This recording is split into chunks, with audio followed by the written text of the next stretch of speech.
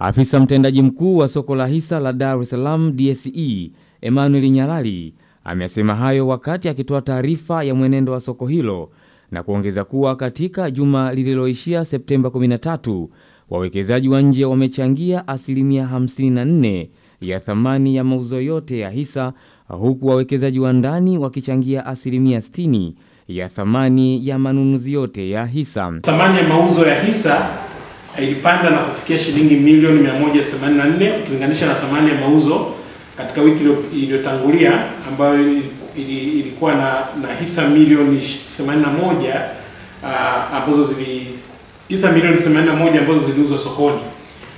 Idadi ya mauzo ya hisa pia ilipanda kutoka hisa 561 wiki iliyotangulia mpaka kufikia hisa milioni 1 na 400 katika hiyo wiki iliyoishia tarehe 13 Septemba.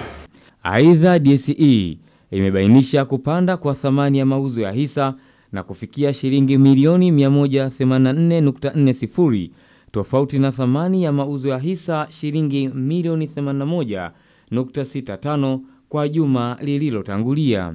Kushuka kwa thamani ya soko la hisa kulichangiwa na kushuka kwa bei ya hisa za Acacia na KCB.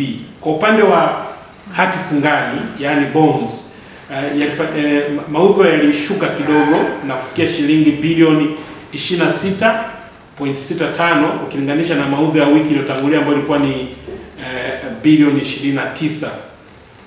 Thamani ya hati fungani za serikali ambazo zimeorodheshwa kwenye soko la hisa mpaka sasa hivi imefikia ni trilioni 10.40.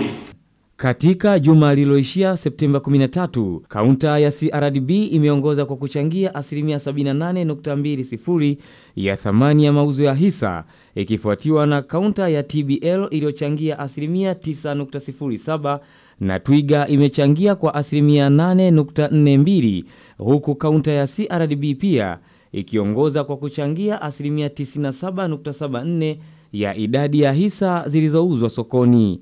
Adam Damiani, Star TV, Dar es Salaam.